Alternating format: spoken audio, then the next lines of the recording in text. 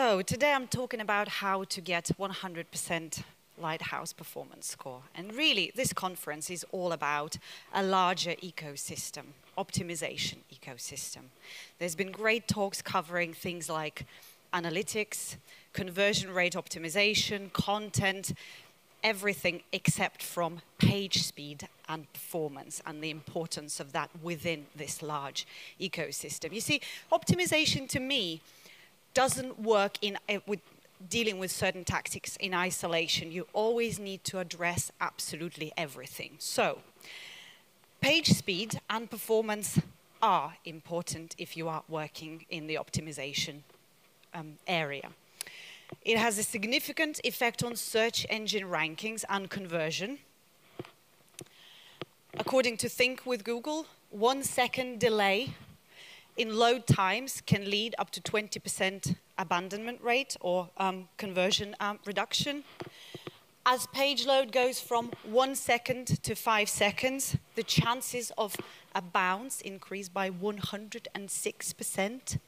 Page speed is, in fact, important. Not only to conversion, but also to your search rankings. Search rankings, this graph is from Search Metrics' recent study, where you can see a very clear correlation, a very clear downward trend between the websites that perform well and their positions on the first page and the second page of Google. It also, page speed and performance also has a significant effect on your landing page quality experience, on your quality score, and ultimately even cost per click. This is not a conference covering paid area of search and digital, but if you do work with departments or colleagues who run paid campaigns in, for example, Google Ads, I guarantee you performance and page speed will make a difference to what they're spending. For example, if your department is spending 100,000 euros a month on Google Ads, moving quality score through optimization of page speed and performance from 4 to 7 will save them over half of that budget. Now, suddenly, everybody's listening about why the importance cannot be underestimated. So I would like to introduce Lighthouse. Most of you already probably know, have heard Lighthouse is an open source system tool from Google that allows you to optimize pages, allows you to examine and see what's wrong with a given page. And it has audits for performance, accessibility, best practice, progressive web apps, you name it. And it evolves all the time. It's a live system. And it works very simply. You give it a URL. Suddenly, you're probably recognizing this interface. You give it a URL. It performs a variation of different checks and comes back with a report. And that report straight away offers you opportunities. Opportunities for optimization, and most importantly, tells you approximate savings you can achieve by dealing with each area of those weaknesses. So, with all of this information available to you at fingertips, why do big brands, every day I see big brands score low. Why do they? ASOS, you guys have heard of ASOS? Yeah, ASOS, their performance on their homepage is 28 out of 100. The page takes over 12 seconds to interactive. For a large brand, I question why is it? And really the answer is very simple. It's just not easy, and the criteria is changing way too fast. About 18 months ago, I did a talk at Brighton SEO, which is a large search conference in the UK. I was on the main stage talking about user metrics and how they affect rankings. I was so proud to show, look at this website. It's our own website. I've optimized it to be 100%. That same website today barely scratches 42%. And we did so much to it. I've spent months and months optimizing it. I've taken a screenshot of the performance checklist that our development team does on every project that comes out of the door. And there's a lot of optimization they do, and that only gets you to 42.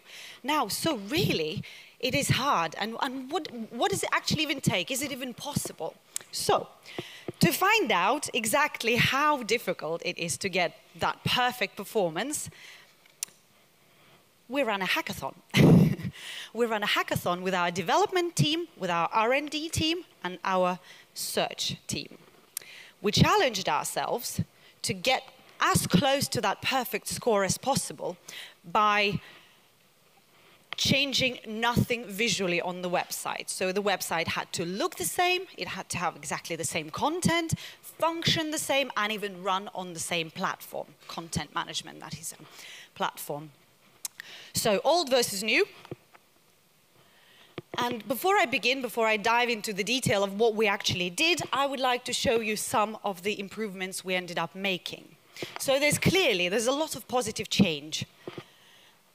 And these were the areas that we have identified through Lighthouse and our own experiment that needed improvement. So first was migration to HTTP2. I mean, you guys are very digitally savvy crowd. HTTP2, you know, it's a hypertext transfer protocol, so it's how a browser communicates with a server.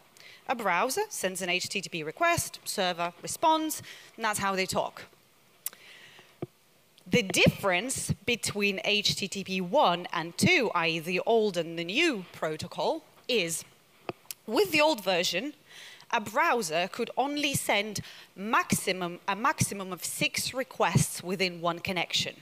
So if your web page requires 120 resources using HTTP 1, you will have to wait until 20 connections have completed.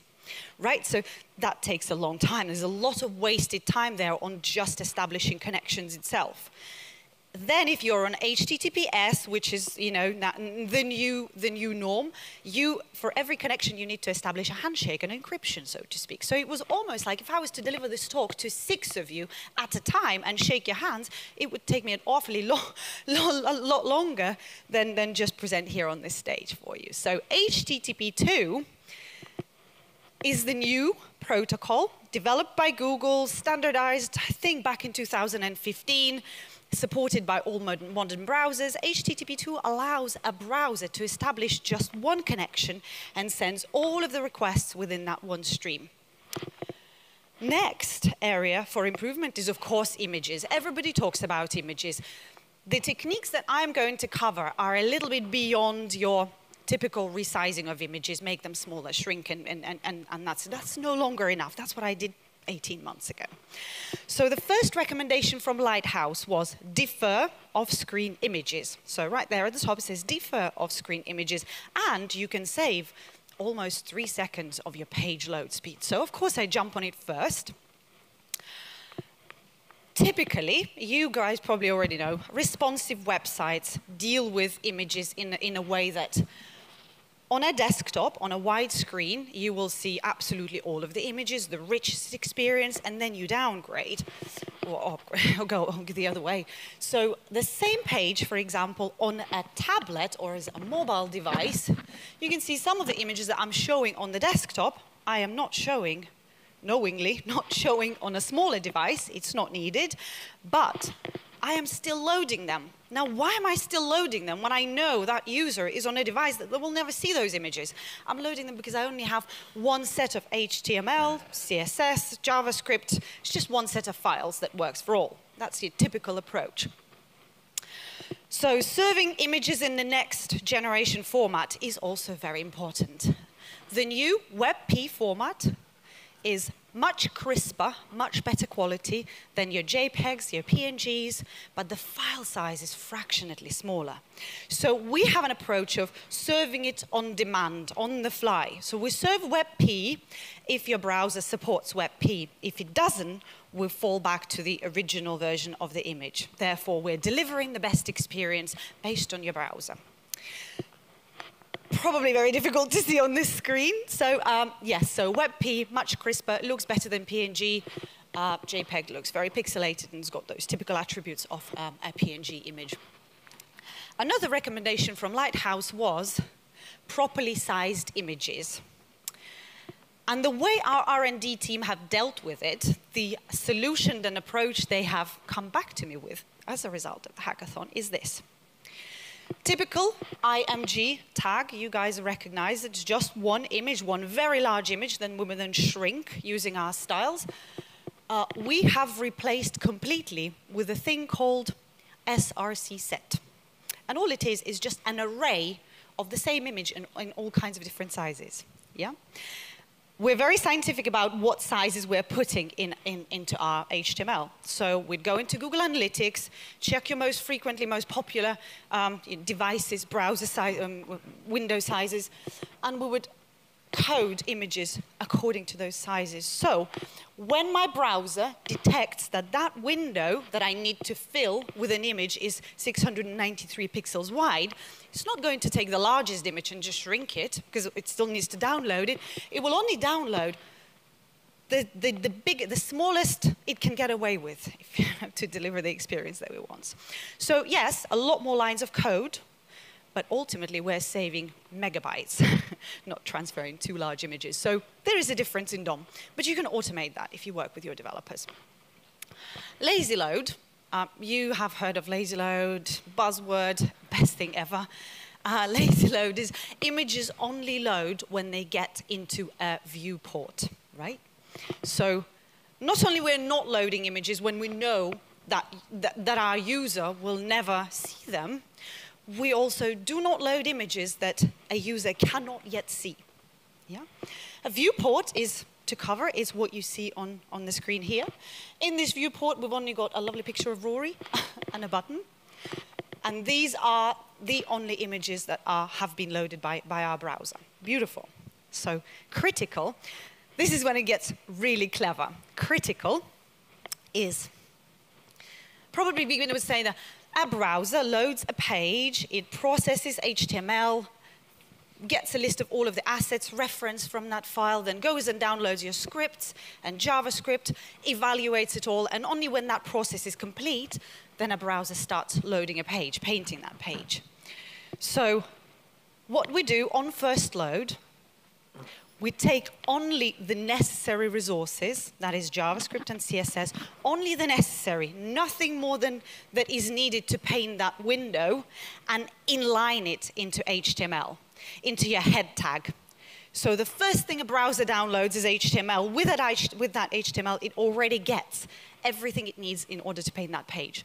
So the result is an under a second page load for a rich looking page. And then we don't stop there. Once the page is loaded, we continue loading the normal resources that would normally be needed and caching them for next visits. So on the subsequent load, we check the browser no longer needs these resources. It has it already cached. We skip inlining, so our DOM's clean again. So this approach is absolutely a dream. It allows me to load content instantly on first page load and every single page load after that. Under a second. It's unbelievable. Then I've just got a screenshot here showing you that the second time we're taking everything from disk. And we use anonymous cookies to remember, to know if we need to inline resources or not. They're anonymous, so it really helps. Next approach, we call it, well, I call it only load what you need. It's logical. It doesn't even need a name. Load only what you need is not something you can quite easily fix. It's a completely different approach to structuring your web application. So we had to literally break into small pieces all of our CSS files, all of our JavaScript files by logical components on the page. So there are styles for a form, header, buttons, navigation, and we lazy load them as well. So for example, the screenshot, I don't know whether you can see, I'm highlighting a button. So it is in our viewport, that button. And here you can see I'm loading buttons CSS. But not before. And I'm also not loading pagination or footer because you can't see those yet. So HTTP2 is something that I've started from. So if that's the only thing you do, I promise you it will make no difference whatsoever on its own. Changing from HTTP 1 to 2 and making no other changes, no difference. But together with all of those things that I have just described, that's when it becomes magic. Modern JS is another thing you can do. You probably would deal with most of your performance issues dealing with images and load only what you need approach. But modern JavaScript is just so much more efficient. It's 300% faster to evaluate, and it's 20% smaller file size. The screenshot here shows that on our old website, evaluation of JavaScript was the second most time-consuming process. Now, this is exactly the same looking website. With the new version, it is at the very bottom, so it's very fast. What I could say is that optimization, we're all here on a journey. We're all here to learn of how to make experience better, whether you optimize conversion, page speed. But what I have learned throughout my journey, working with the team from hackathon to actually delivering that new version of the website, is this. So now it's time for us to unite with our developers. I absolutely believe that without them buying into what you're trying to achieve, you have no luck. There'll be very little chance of you achieving the success. Learn from them. Interest them in what it is that you're trying to get to. Sit next to them, talk to your boss, move your desk, do anything you can, anything with your power to interest them. Unless, of course, you are very technical, very gifted, and can tackle Lighthouse trace yourself, which even to me looks a little bit scary sometimes. So second, this is very important, optimization is no longer a one-off task. It really is the new norm. You can't optimize an application and leave it there. This is what happened with the older website, to only discover that a few months later it was nowhere near the same level. And I absolutely give you my word, what scores 100% today will not score 100% tomorrow. It is possible. It is clearly very difficult. And we got there after hours of blood, sweat, and beers.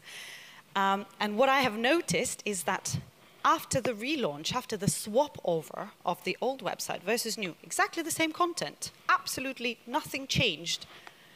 Our SERPs, our rankings, positions in search engines, in some cases have shifted by about 2 SERPs, two search results pages. I mean, in other cases, it wasn't as drastic. Somewhere we've shifted just position 5 to 3 position. But overall, across our whole board of keywords, there's been a clear positive change. So that to me says you can no longer ignore performance. So I wanted to run through very quickly the improvements that we ended up making to get to that perfect score. So the number of requests sent by page in first load have reduced from 36 to 17. The volume of data, this is where we've made the most savings. Beautiful. We have reduced by 870% from 2.5 meg, which is already a little bit smaller than your typical page nowadays. We've reduced it to 0.3. Page load now finishes is in under half a second. Beautiful. Critical loads in under 0.3 seconds. That's what you should aim for today. If you start today, you will definitely be on the forefront. So I've talked about a lot of different optimization techniques, and obviously this conference covered many, many other areas. But if you do want to learn more about anything that I've done throughout this experiment, go to this page, so deleteagency.com/lighthouse, where you will find a full transcription of what I've said.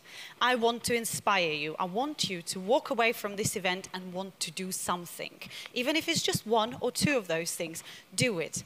And you will be very delighted with the results. So thank you.